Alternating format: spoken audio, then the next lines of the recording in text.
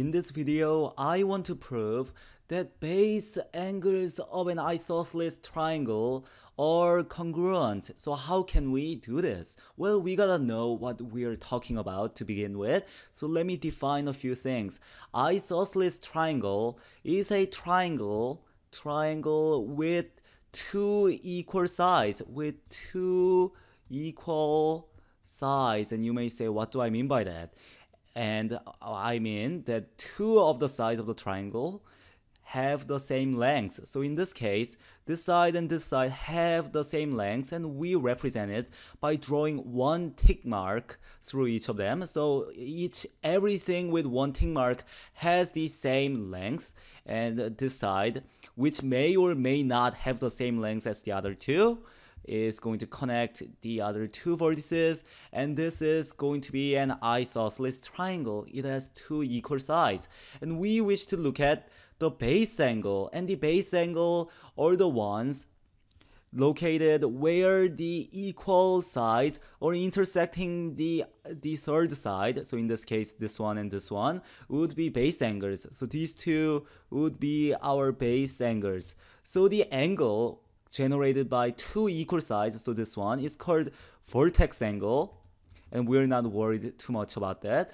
We want to look at the base angle, and we want to show that these two have the same size, the same angle measure. So how can we do that? And I'm going to do it using triangle congruence. And if you guys have forgotten some of the triangle congruence, such as SSS, SAS, ASA, and HL, you can click this I that's popping up right around here to go to my video where I introduce and summarize all the triangle congruences you have to know with some intuition. But in this video, I'm going to assume that we know the basics of that, and I'm going to dive right into the proof. So you have these two sides that are equal, and for the sake of being more formal, I'm going to label the vertices A, B, and C. And what I'm going to do, I'm going to draw a perpendicular line that's going through A that is perpendicular to BC. And you may say, why am I doing this? And let's call this X. So AX is perpendicular to BC. So AX is perpendicular, that's how you write it. BC, perpendicular means they intersect at 90-degree angle. And 90-degree angle is the one that it looks like this, that's 90 degrees. One's horizontal, one's vertical from this point of view. So we have AX being perpendicular to BC, and the reason you draw perpendicular lines is because perpendicular, and I'm going to add parallel to, and the parallel lines usually lead us to congruent triangles.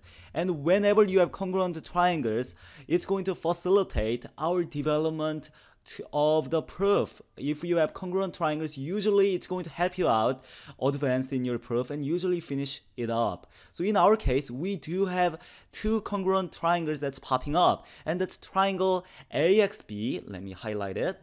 This red triangle AXB is congruent to this triangle AXC. And you may say, how do I know they are congruent? And congruent means same shape and size. Same shape and size. It can be rotated or reflected. It just has to have the same shape and size. So I'm saying this red triangle is congruent to this blue triangle, or I'm saying triangle ABX is congruent to triangle ACX. Whenever you write the congruence, you want to make sure you go the same direction. I'm going from A to B, and I want to go the corresponding way from A to C and back to X. So we have triangle ABX is congruent to triangle ACX, and in this case, it is because of hypotenuse leg. And you may say, why is hypotenuse leg? Well, we have two hypotenuses that are the same.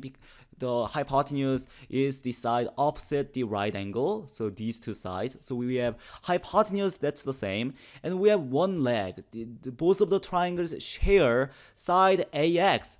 They share a leg, so they have the same length. So we have hypotenuse that's the same length, and leg that's the same length. And by hypotenuse leg congruence postulate, we know that these two triangles are equal. So let me write that down. We know AB is equal to AC because they are isosceles. That's by definition of isosceles triangle. And we have AX being equal to AX, they sharing this side. So we know these two triangles are congruent.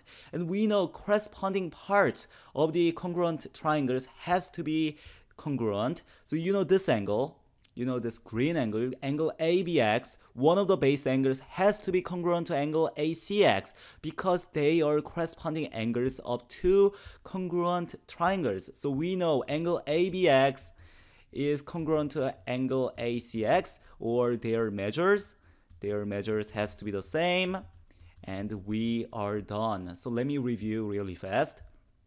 We wanted to show the base angles, this angle and this angle, of isosceles triangle, triangle with two equal sides are congruent. I did it by forcibly producing congruent triangles by dropping down a perpendicular line, which usually allows us to have some congruent or similar triangles. And I identified the congruent triangles using HL, and I used the fact that corresponding angles of corresponding angles of congruent triangles have to have the same measure to say that the base angles of isosceles triangle are congruent, and we are done.